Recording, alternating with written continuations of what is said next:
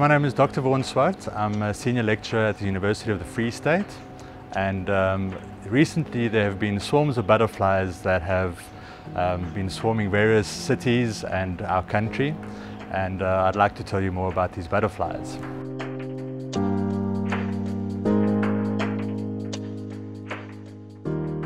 The common name for these butterflies are brown-veined white butterfly, also known as the African caper white butterfly. Their scientific species name is Belenois aurota, and this was described by Fabricius in 1793. Now Fabricius is a Danish guy, and he was actually one of Carl Linnaeus' students who came up with binomial nomenclature, which is the general name that is given to all living organisms, your genus and species. So these butterflies belong to the family Pieridae, and it includes which includes the African migrant, orange tips, and also banded gold-tip butterflies, to mention but a few. These butterflies are usually characterized by their shades of yellow and orange as well.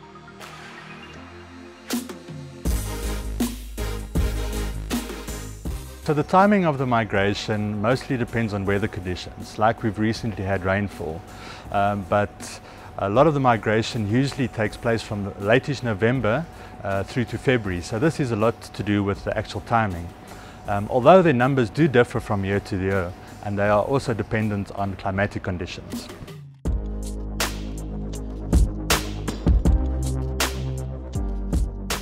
Well, they're important as a food source for various other organisms in the ecosystem, which in turn play an important role in various ecosystem services for humans. And are importantly part of our local biodiversity, and also very important in our natural heritage.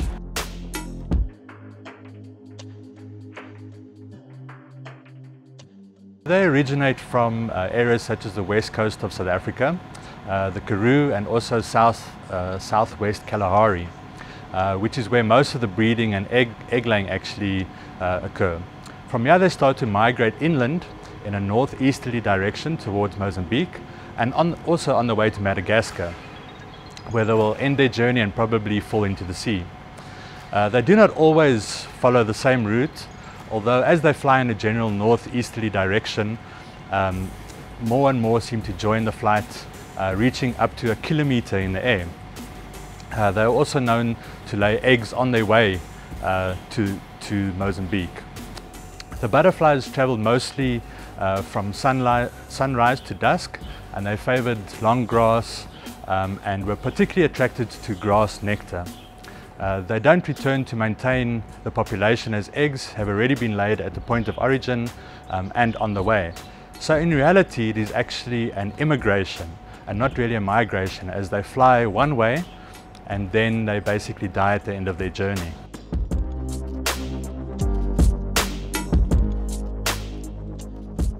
Besides an important food source or protein boost for various insectivorous birds and other predators such as other insects and spiders, they probably also play an important role in pollination on various indigenous plant species, but not much research has been done on this.